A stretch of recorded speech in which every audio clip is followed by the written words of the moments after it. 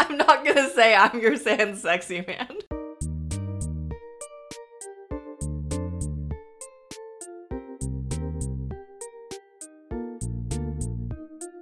Welcome to Wow If True, the podcast of your wildest memes. We're your one-stop internet culture shop, here to dissect what's going viral, why we care, and how this might affect our real human lives. I'm your guy who forgot to fill this in, Isabel. And I'm Amanda. Anyone can be famous on the internet, so why not us? So as you might have heard, there's a lot going on last week. The most important thing that happened on the internet was that on Tumblr there was a sexy man poll, and Sans from Undertale won. No, see, the thing is, it wasn't on Tumblr. It was on Twitter, but it was about the Tumblr sexy man, which is honestly, that's not the right population to be polling for the Tumblr sexy man. You need to go where the people are. For those who are like me and before, June 2022 did not play Undertale, Sans is an animated skeleton and is not meant to be sexy. So it's funny. The amount of porn on AO3 would suggest otherwise, Amanda. Oh no. Okay, but who is Sans paired with in that? Don't worry about it. I'm worried Don't worry about it. If it's Papyrus, we riot. Don't worry about it! God damn it.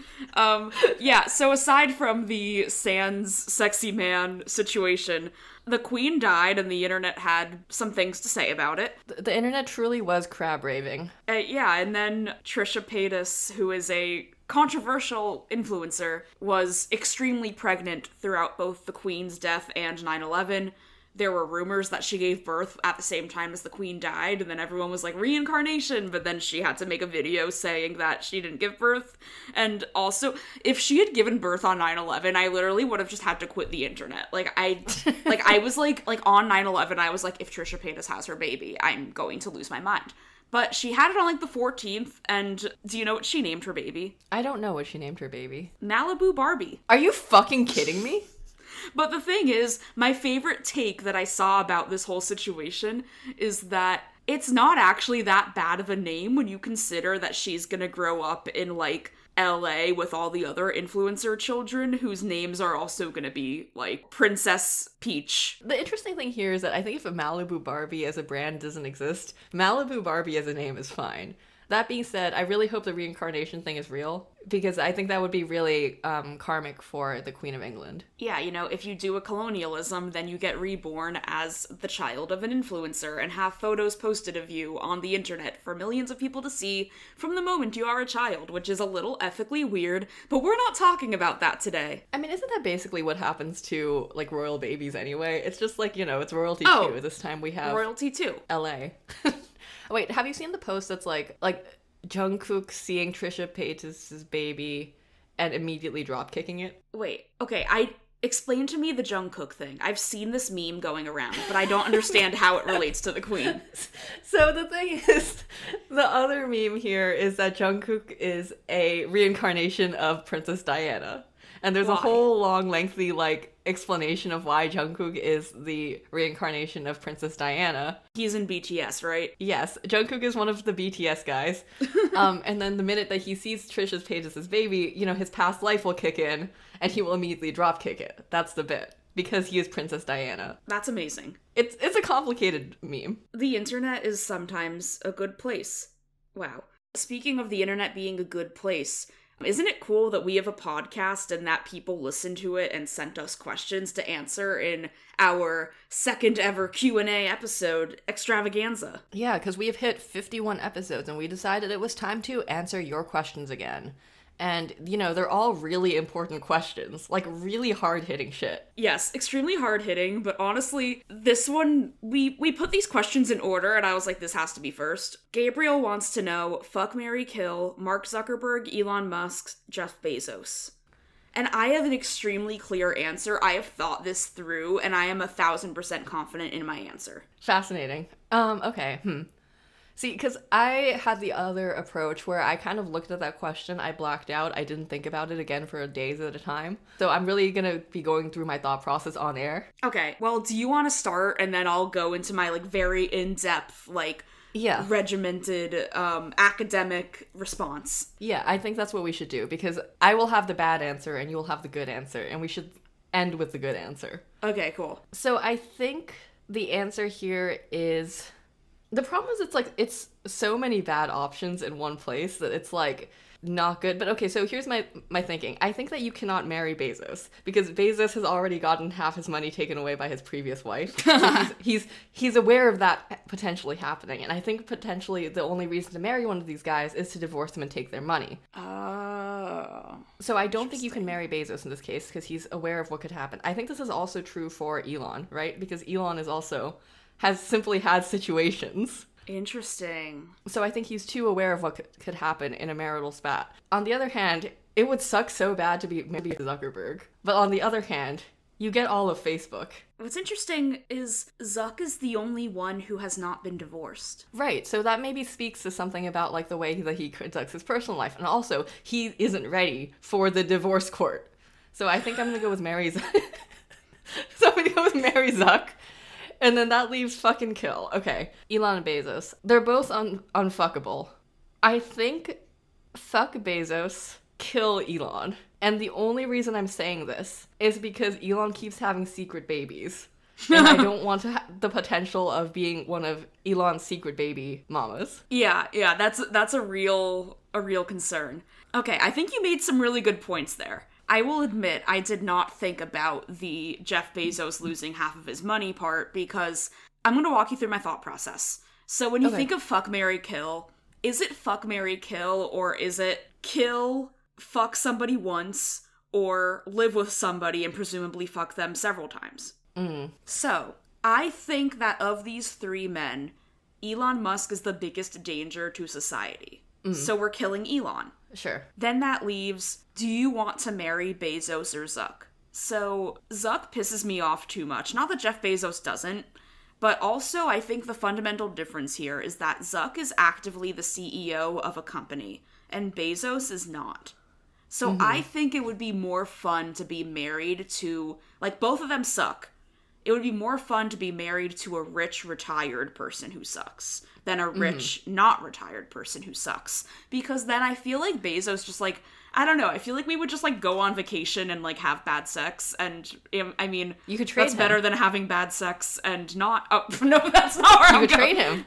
I think it would just be bad no matter what because he's Jeff Bezos. Like, I don't think there's a good option here, you know? I feel like you're trying to, like, pick the best of bad options, so... No, but I think that it would be very stressful to be, like, married to somebody who is running a big company and then made a decision to turn it into a metaverse company that has backfired spectacularly and is losing billions of dollars a quarter. Yeah, that's true. That does sound stressful. On the other hand, he would be too busy to, like, bother you. I think it just sounds like a lot of emotional labor to be married to Mark Zuckerberg. And I feel like Jeff Bezos is just, like, being rich and being, like, a rich person. And I don't know. I'm just in it for the vacations. I can respect that. If Jeff Bezos doesn't go on vacation, I'm fucked. No, I feel like he's, like, building yachts. Like, I think you would have a good time, and you would also, like, destroy the environment. But, you know, it's a price you have to pay for being married to Bezos. Well, I could destroy the environment, or I can destroy global politics. And, you know, both are bad. So that's my answer. I've thought about it very deeply. Honestly, I think this is very, like, logical. Yeah, I think you validated yourself. There's no good answer here. But I do like your answer of how Zuck is not prepared for divorce court, and also you're a lawyer, so you're gonna kill him. But also he can probably afford, like, the best lawyers in the world. But according to me, my friend Isabel is the best lawyer in the world. I better be your favorite lawyer, not because I'm good at the law, but because I'm your friend. Yeah. Yeah, I don't know. I guess I went in with the assumption that the marriage would lead to a divorce. And I guess I went in with the assumption that this would be a scam where I'm trying to take their money. Which, you know, that maybe says something about my character. That's the difference between us, is I'm like, I'm like, well, if I'm getting married, then I'm obviously spending my life with this person. And meanwhile, I'm like, how do I scam this rich man out of his millions of dollars? Oh, also, Bezos is older than Zuck, so he's gonna die sooner, presumably. True. Unless, no, just kidding. Only Isabel threatens to murder people on this podcast, even though we both just decided to murder Elon. Yeah, I like that we both decided to murder Elon. I think that's good. And moving on a different note, Magdalena asks, how has your relationship with social media fame changed since you started the podcast? I think the biggest difference has been that I went into the podcast thinking, oh yeah, being famous on social media would be fun, and it's actually something that would be kind of like an entertaining thing to be. and the benefits of it outweigh all the other shit. And now that we're here 51 episodes in, I'm like, I absolutely do not want to be social media famous. Like, that sounds like it sucks. I thought you were going to say, now that we're famous, and I was like, I don't think so. But I do, I mean, honestly, I think my Twitter follower count has gone up by like 4,000 since we started the podcast, but that's because of working at TechCrunch.com, I think. I would say, I think it isn't the podcast necessarily that has changed it, but I agree. I think before I was like, it would just be a good bit. Like, it would just be really funny if we were famous on social media. But in the time since we've started the podcast, there have been instances in which the alt-right gets mad at me. And it's just not a fun time. Like, it's fine. I can handle it. Like, don't come at me outright. I will destroy you. But it's a lot easier to go through life when people aren't actively trying to make your life difficult. Yeah. And I think for me, the realization was that, like, social media fame has a lot more drawbacks than benefits for, like, most people. So, I don't know. Be careful what you wish for, I guess. Yeah, I think it's kind of fun being in a space where it's like, there are people who have a parasocial relationship with me and follow me on social media and know who I am, and I don't know who they are. But I think that when that amount of people grows to be too large, then you get into trouble. Like, honestly, like, I like being, like, niche popular on Tumblr, and I think that's actually the ideal amount of fame for anyone to have. Because now there's, like, people who know who I am, but it affects my daily life, like, 0%. I'm Blowerbo from their dashboard. It's, like, great. Go follow me on Tumblr. Except that you don't say your Tumblr on the show, even though, like, it's an open secret. It's fine. You have to be deep in the lore to know. You have to join the Discord to know. And you join the Discord by giving us $5 a month on patreon.com/wowoftrue. Although that's not even true anymore, because I changed my Discord username because I joined a bunch of, like, other Discords that I needed my, like, human professional handle for. So now it's, like, that deep cut that you need to, like, look on the internet for. It's not hard. It's really easy. Yeah, if you give us money, I'll just tell you. Bruh. And speaking of which, this is a question that you wanted us to discuss, but speaking of, how's the podcast going? How is the podcast going? This was my question for you, because Q&A means that I get to ask Amanda questions also. I'm having fun. I think that now that, thanks to our Patreon money, speaking of our Patreon, that we can pay people to edit, it makes it a lot less stressful, because editing a podcast takes like 8 hours, and I already work too much. And so now we get to do the fun parts of the podcast, like talking to your friend and researching stupid internet stuff, and talking to people on our Discord, which you can pay $5 on Patreon to join. This is just don't an sell it advertisement too hard. this entire episode. No. But that's the bit. I'm doing a bit. I'm being Travis McElroy right now, where I'm just leaning into a bit that nobody else thinks is that funny. Damn, say more about how much you hate Travis McElroy. I don't even know the McElroys that well. I listen to stuff occasionally. Like, I listened to the Besties episode about Splatoon, because I'm really into Splatoon now, because she's a gamer girl now, you know? I'm a gamer girl. What better time to get into a video game franchise than the third installment? But also, Magdalena's currently my favorite Wow of True listener, because she compared us to the McElroys, Vlogbrothers, and Multitude. Yeah, which is, like, honestly, we're better than them. No. I think we're better than the McElroys and Vlogbrothers, but I don't think we're better than the McElroys. I think we're better than Multitude. Suck it, Eric. Fucking suck it, Eric. No, we love Multitude.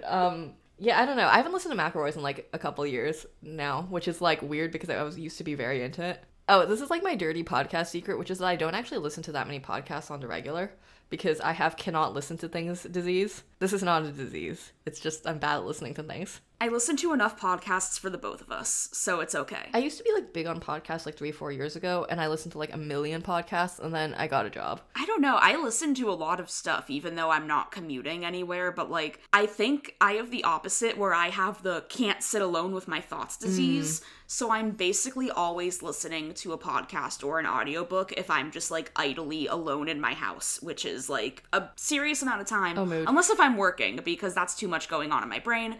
But if I'm, like, cooking dinner or whatever, I am listening to a thing. Yeah, see, because I usually end up putting on, like, TV for something like that. Because I also, like, have cannot listen to audiobooks disease, so I think it's just something about, like, audio content that you have to pay attention to that my brain does not like listening to people. Okay, see, that's my problem is I'm really behind on TV. Like, I, like, don't really watch TV except in big spurts. Like, I will binge watch, like, an entire show, and then I won't watch TV for months, and I'll just be, like, listening to podcasts and, like, audiobooks or whatever. Well, the weird thing is I don't actually, like, watch a lot of narrative TV, if that makes sense. Shout out to Roshan and Aaron, who've been trying to get me to watch Succession for, like, a million years, and they're like, Isabel, watch Succession. And I'm so bad at watching, like, TV that's actually, like, a story.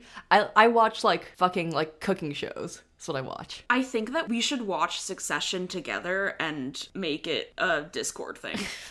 God, I'm not against the idea, but Succession is just so, like, intense. Succession is, like, very dramatic. Succession is, like, you have to be, like, in the pit to watch, is how I felt about it. We're getting so off topic. Yeah. Well, how do you think the podcast is going? I think we're doing pretty good. I think the biggest difference between us now and us a year ago is that we have a better workflow, which has to do with, like, you know, now we have Patreon money and now we can pay someone to edit, etc. But also we know vaguely what we're doing when we, like, put together an episode and what's interesting to talk about and what's not interesting to talk about. The one thing I think actually we should work on is marketing. Yeah. Well, we've been saying this for forever, but we both have full-time jobs that end up being more than 40 hours a week. Yeah, like, we're both doing shit, so it's like that ends up going by the wayside. But I think this has been the problem since the beginning, and more so I think as we get more professional, is that people who listen to the show, like, 90% of them like it and they will stay with it. And we are just not good at getting the show in people's ears. And I don't even want to say not good at it. It's just that we haven't, like, done any work for it. And, you know,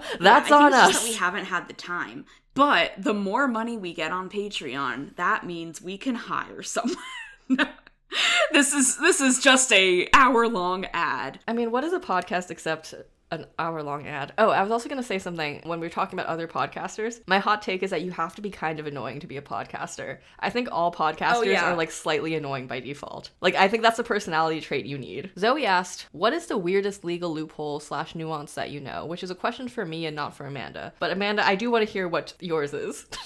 I guess, I think it's interesting that you can't be tried for the same crime twice. Yeah. So if you do a crime and then you get away with it, then you can just be like, haha, suckers, and then nothing can happen to you. Double jeopardy, baby. Yeah, that's what it's called. I learned that in, like, 7th grade civics. I love that for you. I feel like I don't know any loopholes, but I think a couple of facts I would like to tell you is that, first of all, in most, like, criminal law classes, you end up reading the cannibalism case, which is a case where, like, these two guys are in a boat and they eat the third guy.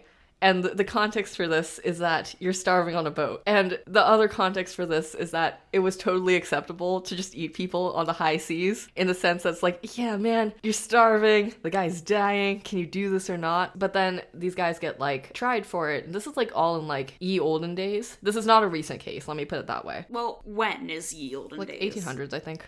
It's either 1800s or 1700s, but the thing is that, like, everybody did this. They were just, you know, they were morbing all over the place. They were just eating people. So the guys who were getting on trial for this were, like, totally surprised by the fact that there was a guilty verdict, because they're like, what do you mean we're getting punished for eating people? Everybody eats people. Oh my God. And the other fun fact about the ocean that I have is that high seas law is called the law of the sea, and that's all I got for you. I like that. None of this ever comes up in my daily life. I just like these facts. Yeah, see, when I hear that, I think to myself, like, I would probably just rather starve than kill somebody and eat them. But then again, I don't know what it's like to be starving on the high seas. Wait, you've not been on the high seas. You know, anything goes out there. You can just fucking eat people, I guess. Except now you can't.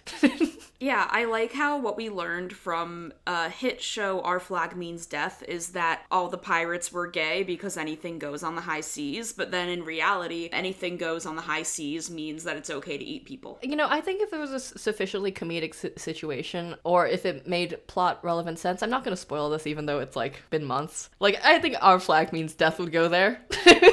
Maybe. You know, be gay and eat people. That's what they say. In the last episode of Our Flag Means Death is very much about that. All right, Amanda, Least favorite meme and why? I'm gonna go with Pepe because I feel like, in case you haven't seen the documentary Feels Good Man, a serious film about Pepe the Frog as a meme. Pepe the Frog originally was just kind of a sad frog. Nothing more to it, just a sad frog. And then it slowly got appropriated into like 4chan and into like darker like corners of the internet, and then around the time that Trump was running for office, it became associated with the kinds of fascist adjacent things that Trump stands for, and then the Anti-Defamation League called it a hate symbol, but also the ADL is, taken with a grain of salt. But I guess, like, when I see Pepe, my first thought is, like, Trump, racism, white supremacy kind of shit. Mm-hmm. But I think Pepe actually has, in a lot of internet people's brains, turned the corner and become just a fun frog again. So, like, Pepe's really big on Twitch. Pepe's really big in crypto, which we're not gonna go there. Wow, if true, not going into crypto? What day is this? Yeah. I guess I just worry that it could be a dog whistle for those sorts of things, even though I do genuinely believe that most people are just kind of going with it and being like, yep, that's a frog, but it just still sits weird with me. But I think that's a me problem. I think what it is that, like, I mean, it was a very deliberate attempt to, like, pull Pepe back away from the alt-right, because, like, the creator was very much like, bro, what the fuck is this about that, I think. Mm-hmm. And it's not random, it's deliberate, but, like, I completely see what you're saying. I guess it just sort of begs the question of, can you reappropriate something that was appropriated for bad? I don't mean is that ethically okay, but just can you literally do I mean, I think they're doing that right now. Like, I think also it's just, like, what symbols mean, like, changes based on the group of people that are using them. I don't know, we'll see how this one plays out in the end, I think. I feel like my least favorite memes are less, like, ideological than yours. Mine's just like, no, I'm dead serious. I'm like, my least favorite meme is when somebody makes a post, like, is like, do you love the color of the sky? Which is an old Tumblr meme. Do you remember this? I don't. Okay, well, what it is that do you love this color of the sky is basically a post that is long as shit, where it cycles through all the colors of the sky, and then at the end, usually somebody will put something like the Skyrim, like, oh, you're waking up, sort of thing. My annoyance with it is just that it's so long and it clogs your entire dashboard. And, like, that's also my problem with, like, B-movie memes and stuff like that, where I'm like, yes, this is very funny. Oh, yeah. You are taking up so much real estate on my screen, no matter what the screen is. Yeah. I also wonder, so I feel like there's, like, a collection of phrases that were really popular on Tumblr, like, 10 years ago that then went out of fashion because they were, like, quote-unquote chuggy, if you will. I do think this is a good use of chuggy. Like, stuff like, what is air? Or, like, H and N. Oh god, that's old. That's old. But I kind of feel like they might make a comeback in a sense of, like, how Y2K fashion is back. Yeah, cringe is cool again. I think we might see some old meme renaissance. Buy stocks in old Tumblr memes. Yeah. I don't know, man. I'm sure there's some bad startup out there where someone's trying to make it possible to invest in memes, and I hate that. I think we should start it. I think we would do a great job. Wow, if True becomes startup. Incredible. On that note, what's your favorite animal who is Insta/social media famous? Okay, so you know how I hate doggo culture. We've talked about this this extensively, yes.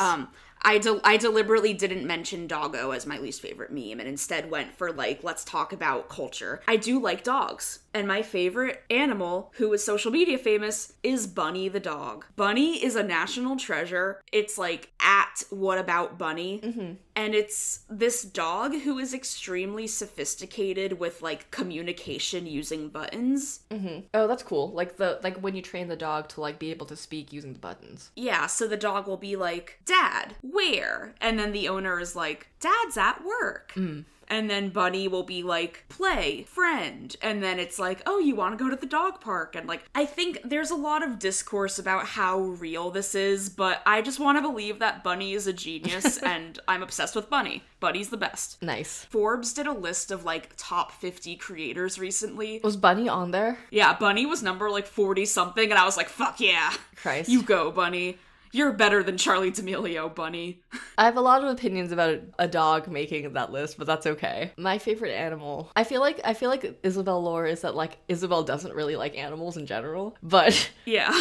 I think my favorite one, and this is a fictional animal and it's not real, but, like, Kevin Have you seen Kevin? No. So Kevin is this like little black like little creature that is always drawn on like really small, wearing like a big like Elizabethan like ruff, and like on just pieces of furniture. Kevin really embodies, I am just a little creature, I cannot change this. And Kevin's by this like one artist, and it's like every time I see Kevin I'm like, yeah, that's my boy. I got nothing for you. That's all I got. If you had seen Kevin, you would understand everything about what I'm saying. So next thing is, what is your favorite post or tweet that you made that never took off? And this question is from Andromeda, and also I got nothing. All my posts are perfect and they all take off. I'm gonna actually answer the other side of this question, which is posts that I regret having taken off, because I made a really shitty D&D post once and it's just gotten reposted everywhere, including like Reddit, everywhere like that. And I'm just kind of like, damn, it's not that deep. What about you? So my immediate thought is lettuce bracket. If you don't know what I'm talking about, go back to like episode 10 or something. But I made a tweet on September 15th that got 3 likes, and I thought it was very funny. Okay. Trisha Paytas deserves to name her baby in a time when XAE-A12 exists. If Elon Musk named his kid Malibu Barbie, we'd all be like, wow, finally a normal name. I think that's a pretty good tweet. I think it deserves at least 4 or 5 likes. Yeah, like, I feel like I should have gotten like 12 likes on that. I think you should remake that post and see if it does better. But then people would know. You have to delete the original. That's all you have to do. Well, maybe I'll post it from WoW if true. I think you should post it from WoW if true. If you can make one thing that was guaranteed a meme, what would it be? I had a good answer. It's voting. I want voting to be a meme. People would do it then. Next question. Yeah. When we were going through these questions, we were like, do we have an answer for that? And then you said voting, and I was like, yep, that's the answer. What mundane superpower would you have? The problem is that all the superpowers I want are like too intense. I would like to teleport, but that's not mundane. Yeah, I think that teleportation is the best superpower. Yeah. Like, if somebody ever asks you what superpower do you want, like, that's the definitive answer. I feel like mundane superpower is something that would fundamentally not alter your life in a significant way. And for me, that would be the ability to fall asleep on planes. You know, that's just like a regular power people have. I don't think you can count that as a superpower. I don't think I've ever slept on a plane. And as we know from the podcast, I have traveled to Laos, which is about a 40-hour trip from the US, and it's no wonder why when I first arrived, I had like a massive mental breakdown because I hadn't slept in like 2 days, Christ. And I was just suddenly alone in a foreign country. God. But then it all worked out, so it's fine. But I wish I could sleep on planes, because I think that would just make my quality of life better. I'll allow it, but that's not a superpower. That's just a regular thing people can do that you simply cannot. But that's why it's a mundane superpower. No, but I think a superpower has to be something that's like hard. Whatever, we can debate this later. I think mine is, okay. I would like to be able to turn like my fear off for periods of time, because I think that would make my life a lot easier. I feel like then you would just end up doing crazy shit, but like in a fun way. Yeah, it'd be fine. No, okay, I mean this for completely sincere reasons, because I actually have a really bad fear of heights that is actually really annoying in my daily life, because it's stuff like going up an escalator that's like, you know when they're like in the middle of something and you can see down, and like how every place likes to build it like that. Yeah, when you went to see the Minions. Yeah, exactly, like that place. Like halfway up there, like my brain was just like, I cannot fucking deal with these escalators anymore. I'm getting in the elevator. And it's also really bad from when I'm flying, and I fly like a decent amount. So this would actually affect my life in a way that was meaningful. I like how we both want to make flying an easier experience for ourselves. Why has humanity made flying simply the most miserable experience on Earth? I'm just putting that out there. We took flight and we made it bad. This is now a Seinfeld bit. Yeah. Alexa wants to know, how do you think the internet has changed our art making? That's like actually, see, I love how we're going from like my flying rant to this question, which is actually very deep. I mean, there's two answers to this, right? Like first, like materials wise, the internet existing and digital like technology existing is a thing that like everybody's dealing with, has opened up like just huge avenues of like types of art that would not be made otherwise. And I mean this both in the sense that like, yeah, dude, people are making videos, people are making games, but also in the sense that like there's like one series of paintings that's just like, anyone who's played a video game can see that it's like levels of video games that are being painted from outside of the frame that you usually see, so you see all like the broken bits. So, like, all of this shit doesn't exist unless the medium of the internet exists. And on the other hand, like, the other thing here is that, like, the internet changes the way that we think about stuff, I think, to a degree that's, like, really meaningful, because this is my hot take as someone who spends, like, 7 hours online a day at minimum, is that I don't think we were meant to have this level of, like, connectivity or information. And I think it is creating some really fucked up shit in people's brains. Send tweet. I mean, speaking of, like, paintings and stuff, or I don't know if you said paintings or if my brain just went there and I thought you said it. Okay, yeah. So there's an artist that I think is really cool named Trevor Shimizu, and he does the thing where he, like, paints digital things. So, like, I think he has a painting, and it's a painting of one of those apps that shows you who's unfollowed you, and I just think that's very fun. Like, I love stuff like that. My pet peeve in the art world is people that think that because something is contemporary, that means it's not sophisticated. And I think, as you said, like, the internet is doing crazy things to our brains, both in good ways and bad ways. Like, I actually just read a book called Because Internet by Gretchen McCulloch, which I would highly recommend. And it's about the linguistics of the internet. And it's kind of, like, fascinating to talk about how, like, regional speech is changing because it's easier for regional things to spread because of the internet. In the book, she talks about how linguists use Twitter to track, like, the spread of certain regional language, and I think that's fascinating. Yeah, that's cool as hell. You know, actually, I was gonna say, you know what's actually weird as shit is that, like, I have, like, a quote-unquote internet accent, in that, like, the way that I speak is super enhanced by growing up online, and, you know, that's not just me, that's, like, a lot of people my age, and that's something that just wouldn't exist before this. Definitely same. Like, I do say internet isms in daily life. Like, my friend Dan is a copy editor and was copy editing something about a new type of sidewalk in the Netherlands, and then my reaction was, new sidewalk just dropped. And then now we've just been saying, new sidewalk just dropped, like, as a bit. But that's, like, that sentence would not make any sense, like, 10 years ago. Honestly, I love saying new blank just dropped. I think that's a really good meme. Also, just, how do you make a new sidewalk? Well, Sidewalk 2, the sequel to Sidewalk. See, that's another thing that's from, whatever. Like, I think, okay, I guess the internet has changed art making just, like, fundamentally, in the sense that, like, any new technological shift, like, creates new shit. Something, the art in the age of mechanical reproduction. Yes, we did it. We solved this. Another, like, too deep question from Alexa. What are your favorite pieces of art or media that capture what it feels like to be on the internet? You're gonna groan at my answer, but I think that Hank Green, An Absolutely Remarkable Thing, is a very accurate and interesting look into what it does to you as a person and your ego and your vulnerability when you go super viral. I'm gonna take out these headphones and walk over there and lie on the couch. Jesus fucking Christ, Amanda. You're valid, but you're not valid. It's a good book. Okay, my answer is, like, a little bit weird, but I think, like, the artwork that Young Hae Chang Heavy Industries makes kind of feels like the internet to me, even though it's, like, very basic shit. I feel like that's one of the things that I know the name of this person because I think that they did an exhibit when we were in college, like, at Penn. They do that one thing where it's, like, all of the words, like, it's a story and it's getting told to you in a way that's almost, like, reminiscent of speed reading technology. Yeah. Yeah. And the reason that it feels like the internet to me is just the speed of the information being given to you, and it's complete lack of reference, but sometimes it's meaningful. I don't know. The first time I saw their stuff was, like, actually my dad's college in Korea, and it was playing in the lobby on a zillion monitors, and so that kind of felt like the future to me. I don't know. Yeah, I like how I forgot the name of this artist, and then I look at them and I'm like, oh yeah, this was a big influence for me in my college art when I literally, the font that they use in this art is the font that I used in everything. I think it's called, like, Monica. It's a good font. It's a very good font for internet art, and I'm like, damn, you know when you copy an artist and you don't even realize it? I didn't copy them, I just used the same font. That's called being influenced by them. Yeah, okay, yes. I do know who that artist is, and yes, good. Moving on. If you could instantly learn a new skill, what would you choose? Asks Jock, sleeping on a plane. No, I think the actual answer is, like, being fluent in another language. I would probably choose Spanish to be fluent in. That's, like, useful. Maybe Japanese, because I feel like just I would like to spend more time in Japan, but I think I've already filled my quota of, like, white person living in Asia for my life. And I don't know, I guess Spanish is just the language that I know the best, although I don't know if I know Lao or Spanish better at this point, honestly. But I don't know, I grew up in South Florida. Even though I'm a white, non-Hispanic person, that's slightly less appropriative than me being like, I'm gonna go live in Japan. You could say that you want to learn Spanish or Japanese, it's fine. Okay. I'll give you like a POC card, I don't fucking know.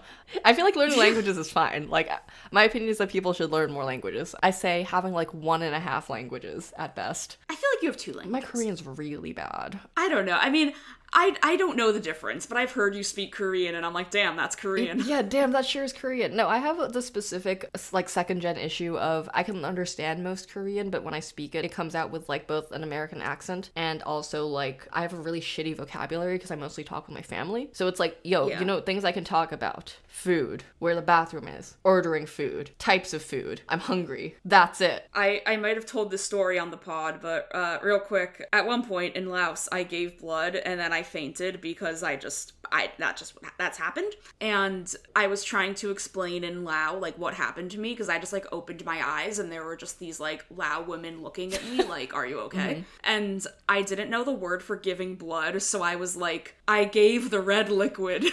Did they understand you? I think they were just, I don't know, I just kind of was like, it's all good, I'm okay now, like, I just was a little woozy. I did not wait the 15 minutes after getting blood drawn, and then I went directly into, like, 95-degree heat, and it was just a bad decision. Yeah, that sounds hard and reasonable to faint. I would also just probably pick a language, and I'd want to be better at Korean. But other than that, I'd want to, like, be good at art, but, like, I'd like to be good at, like graphic novel art, if that makes sense. Because that's a skill I just don't have that I think would be fun to have. I think these are things that you can do for yourself. Yeah, but I'm not gonna. Baskets wants to know, dream podcast guest. Craig, next question. Brian David Gilbert. Well, I was going to say Brian David Gilbert, who wrote the great song It's Time to Get Good at Darts, and also is just a great internet person. Google him if you don't know who he is. And yeah, Craig Newmark, Craig from Craigslist. I just feel like we have to complete that bit. The thing about having BDG on the pod is that I wouldn't know how to act with him because he's like our age. And he's like wildly more successful. And I'm like, so teach me your ways, internet funny man. I genuinely don't, like, I don't know how I would interact with him. I think if I met him in real life, I would just be like regular at him. But if I was having him as a guest on the pod, I would not be regular at him. Yeah, I think that's true. I think it's a lot easier to meet people if you're just like, oh, hey, what's up? And you're just kind of like being a person. But then when you're interviewing someone in the context of, like, you are an esteemed guest on our show, that's kind of a different kind of socialization. I feel like the problem is that I would feel a lot of pressure to be funny if BDG was here, and I think BDG would also be having pressure to feel funny, but I feel like he always feels pressure to be funny, so it wouldn't be that different for him. You know what would also be really funny? What? Just, like, as a bit, I just think it would be very funny. What if we had, like, Obama on the podcast? Yo, Obama on the podcast. Let's fucking go. And then we just asked him, like, why did you write about ethereal bisexuals in your book? I think that would be really funny. I think that would be good. I think that would be a good podcast guest. Oh, on the dark side, I think it would be very funny to have Elon on as, like, an unwilling guest. Like, he doesn't want to be here, but for some reason he has to be. And we're just grilling him about, like, so the babies, man. Do you have more of them? Oh, and then this also, do we have predictions on how the Elon Twitter trial is gonna go? Wire wants to know. Oh, my hot take is that I think it's just gonna settle, but that's also because I'm biased because most things settle. And I don't know if anyone really wants Elon to buy Twitter, so I think they're just gonna be like, okay, fine, we're just shuffle some money around. We're good. We're fine. Let's fucking go. Yeah, I kind of agree with that. I think at this point, it's just like, Twitter just wants money. I don't think Twitter wants to be owned by Elon because Elon doesn't want to own Twitter. Mm-hmm. And I think that's, like, a fundamental issue, even though Twitter's shareholders did vote in favor of it, like, this week. But I think that's also because when shareholders vote, the vote is simply, is this in our financial best interest? Mm-hmm. And yes, Elon Musk giving them $44 billion is in their best interest. But I think what's actually best for the company is if Elon Musk gives them, like, $20 billion and then fucks off. Right. So we'll see how it plays out, but I'm just kind of betting on him not actually buying Twitter. It's settling for some amount of money. Whatever happens, happens. Yeah. On that note, yeah. What do you think about horses? Just like in general. Good. I don't like the way that they walk around on their fingers. I think their poop smells bad, but, like, they're fine. Anyway, Morkai wants to know favorite Tumblr drama? God, I think this isn't drama, but I like that the Cybersmith is still here after so long, and the fact that he insists that it's fine to have a human pet.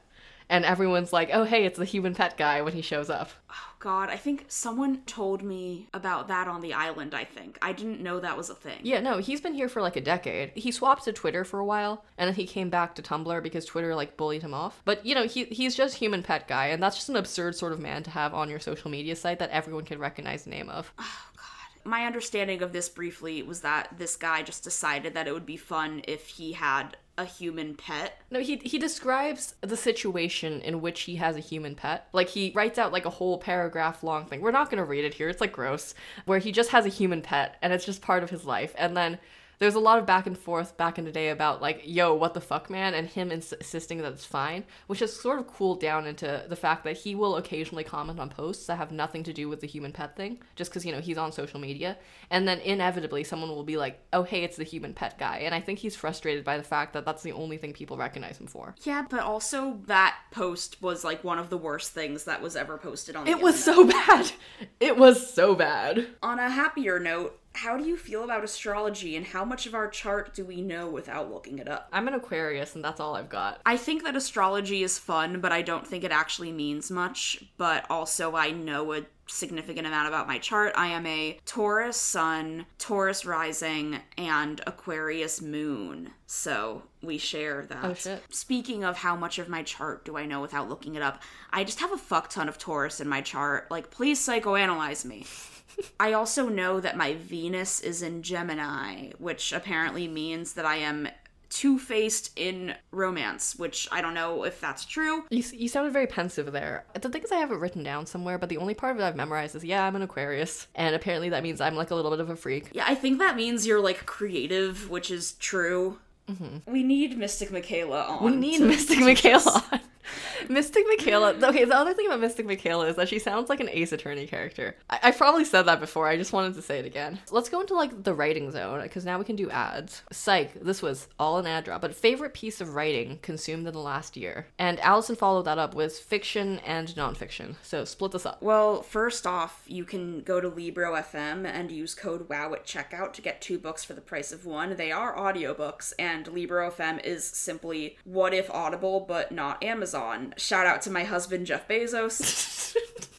Favorite fiction, Tomorrow and Tomorrow and Tomorrow by Gabrielle Zevin. Favorite nonfiction, I might go with Because Internet by Gretchen McCulloch, which I already mentioned on this episode. Yeah, and if you want like real books, oh, I said that like a real pretentious asshole. If you want a book that you can read with your eyes instead of your ears, bookshop.org/ I forgot the rest of it, fuck. Bookshop.org/shop/wow if true, and that's just some books that we like. And if you buy them from our shop, then we get a little bit of money. Yeah, and honestly, we should update that with more of the books that we've read. But, like, honestly, our favorites are there, and it's a good time. We should all own more books. Damn. I buy too Brandon many books. Sanderson is on there. I fucking love Brandon Sanderson, okay? I haven't looked at our bookshop.org in a while. And you can make, like, different lists of books. And unbeknownst to me, you made a list called Half the Podcast is Asian American. And then it's just books about being Asian. I thought I told you about that.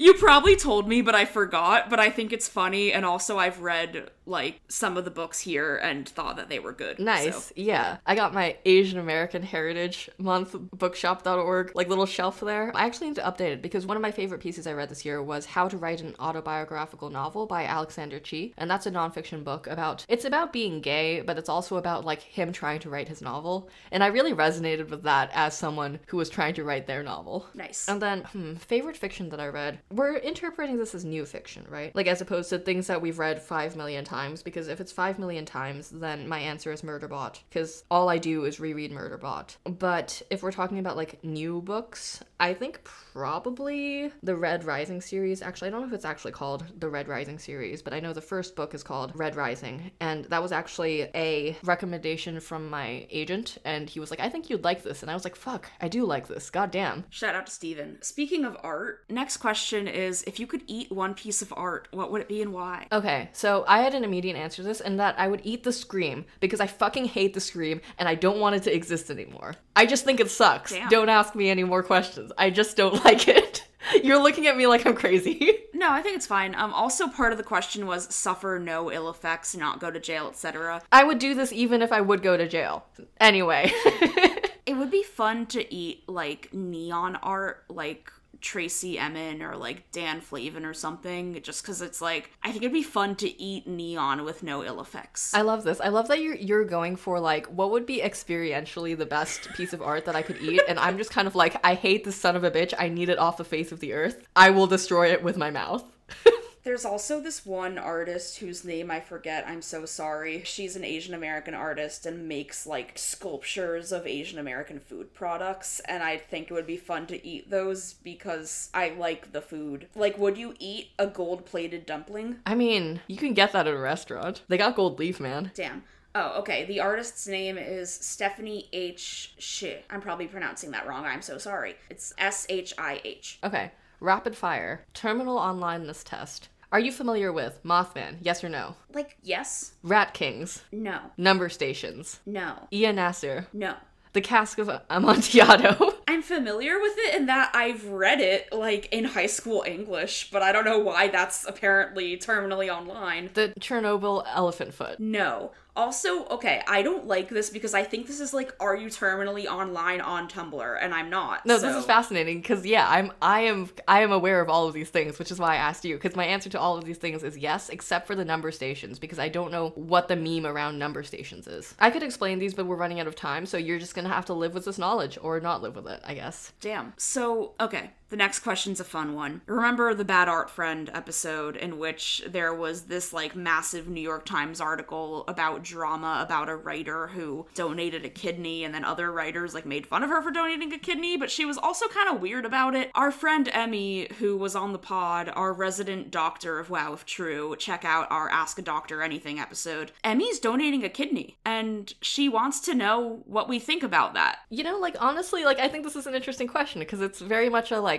hey, you guys discourse this weird situation. Now I am doing this weird situation. How do you feel about it? Because Emmy's also donating the kidney not to anyone that she knows, just kind of like, yeah, I'm gonna donate a kidney and help the world. So I think donating a kidney is objectively a good thing. Like, that is a very selfless kind of thing that Emmy is doing to help somebody. But the difference between her and the Bad Art Friend, or not the Bad Art Friend, who we don't know who the Bad Art Friend is, that's like the thing is it's open to interpretation, but the difference between her and that character is that Emmy is just like, yeah, I'm donating a kidney. She's not like, everybody worship me because I'm donating a kidney. Emmy, I think you should start acting like everyone should worship me because I'm donating a kidney, because then we could have beef against you and then we could all get written up in the New York Times, and I think that would be really good for all of our brands. That's my thoughts on this. Signify Nothings wants to know, what was your first / core memory YouTube video? Oh, this sucks, but it's Charlie the Unicorn. I was honestly gonna say the same thing. Yo, this says so much about us, and also what era of the internet we're from. Yeah. What Vine / TikTok video do you quote IRL? Oh god, nobody gets this, but music? Is that music? Love music. Is it coming from the green or the black? From Vine, I love They Were Roommates. And then also, wow. And from TikTok right now, I'm into It's Corn. Yo, Corn Kid is living my dream. Anyway, is a Pop-Tart a ravioli? I think who cares, but just for the purpose of being divisive on the internet, yes. I was also gonna say yes. Great, we're gonna get canceled now. Alright, Bray has given us just the worst graph and a bunch of questions, and it sucks so bad. I'm honestly impressed. Alright, this graph. It is a XY axis graph, and on the Y axis at the top there's male manipulator, and at the bottom there's twink with an attitude problem. On the other axis there's 12-year-old boy and Splatoon character. And Bray has asked us where we would place, first, ourselves. I think I'm kind of in the middle. Equidistant from male manipulator, twink with an attitude problem, Splatoon character, and 12-year-old boy. Yes, that's my final answer. I can't tell if this is objectively the best or worst outcome for you.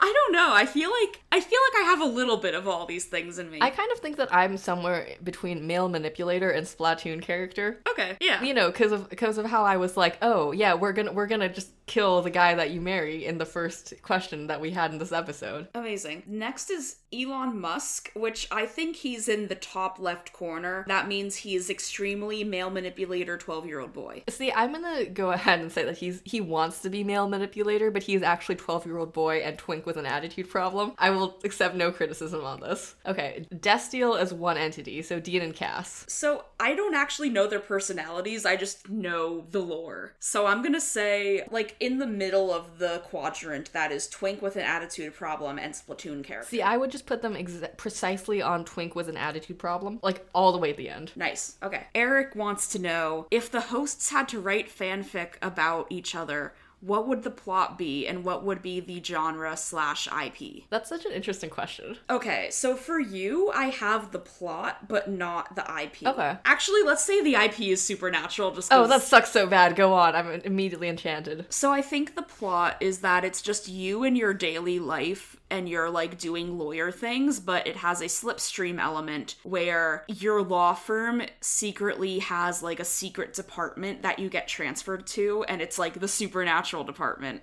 And then you end up in like, I don't know the plot of Supernatural, but they do something with like ghosts. Yeah, I have to fucking like audit the ghosts or something. I don't know. Yeah. Okay, yeah, that's the fanfic. That's it. And then you become friends with Destiel, and then you just kind of like go to a carnival with them and just hang out with them, and you're just kind of there. And then maybe they set you up with a nice ghost.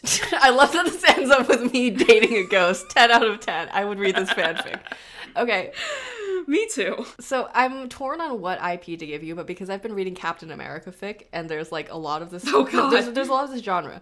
Of this genre fic in the Captain America fandom specifically, and I think you would do an interesting job, is that like there's a whole genre of like reporter has to deal with like superheroes. And I think that would be really fun to put you in as the main character, where you have to deal with Captain America, who doesn't know anything about technology. And it's like you are trying to write a piece about like all of this shit exists and this man is from the 1940s. And I would just like to read that piece. I like that. Also, speaking of the reporter trying to figure out how to report on superheroes plot, and speaking of Eric the question asker, and speaking of podcasts you don't listen to, that does happen in Join the Party. I do listen to Join the Party, but again, I am so fucking behind again. Well, Tegan, delightful character, and on my first listen through, I was like, fuck Tegan, they're gonna fuck shit up, and then Lotta was like, how dare you? Damn. Yeah, I don't have a good way to end this episode. You know, honestly, I'm just glad we got to 51 episodes. Me too. I'm proud of us. Like, we're doing great. I think we're doing a great job, and all these questions are great. Thank you for sending them in. Sorry if we didn't get to your question. This is already so long, and we are dying. And by that, I mean I want to go take a shower.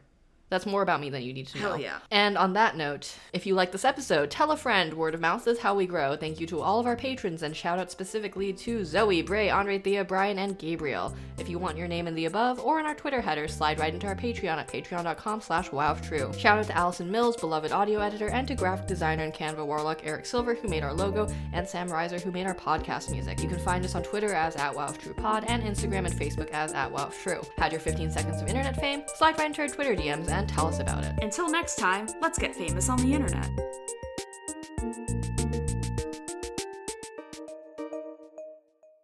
What happened there was Isabel stopped recording, and then I was like, wait, we were missing a line, so I just said it.